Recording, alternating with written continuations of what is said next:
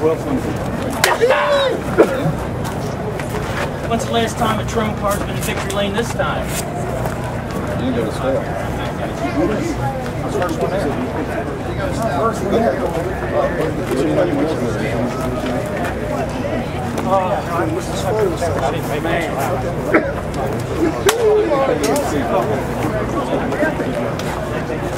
Ladies and gentlemen, welcome back to victory lane here at Selinsgrove Speedway, the second of the season. Greg Hodnett. What a drive out there tonight. Congratulations, Greg. Thanks, I really appreciate it. I want to thank all the guys. Of course, John Trout, the owner. Troy Outdoor Motorsports, Eagles, whoever fits. Of course, Magna Concrete, H&H's excavating and engineer balance. With this Maxim up front, I mean, everybody worked really hard. We just kept digging. Tire was set up really, rag tanks, and I was just trying to keep the tires cold. Since I have something later on, and it actually kind of took rubber there around the bottom pedal. And I found that flat traffic actually worked out to our advantage. Absolutely. Greg, you told me earlier tonight, you guys have been real happy with the way you've been qualifying this week. I'll tell you what, when it comes to the main events, this is your third win in the series. The only driver to break in the series this season. Yeah, we've been very fortunate. The car's been great. We put this new car together a couple weeks ago. We've kind of back and forth with what to do and how to make it work. And finally we're going to get things lined out. We're working on the motor deal and trying to figure out what it wants. So it's just kind of coming together. We just obviously got to qualify to get ourselves in position. This is the second time you see it. We started in the top 6, so we'll take that and put yourself in positions as hard as actually win the race.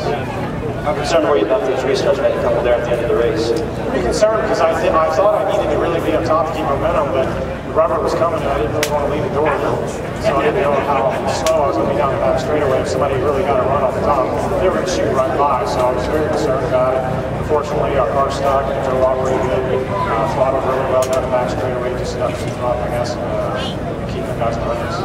Of course, this race is to remember one of the all-time greats, Jan Honorman. I'm sure you remember Jan, and of course you've heard the stories. Certainly one of the greatest drivers in sports with car racing.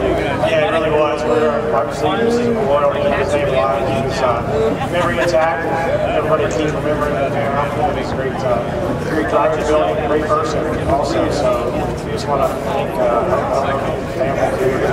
Okay, we want to thank those guys for being here. And obviously, I'm sure it means as much to those guys as us to be standing up here and receiving the Jan Honorman. We're all Greg, I know this is one of your favorite racetracks. You guys get to come here a couple of times. You're back one more time this season for the National Open. You won that a couple of times, and stopped by the trailer, gave you the flyer, and we're going to do the 2 Days Memorial again this year. And it's going to be a $44,000 race with an opportunity for one driver to win $26,000 again. Maybe make it 3 to get the National Open in September. We sure would love to do that. I mean, I appreciate all the effort that goes into here. Charlie and the guys do a great job.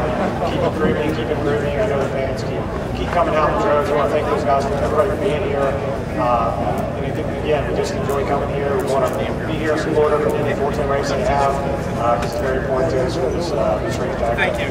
Continue to have races for us, and we want to be here every time and put on good serving you guys.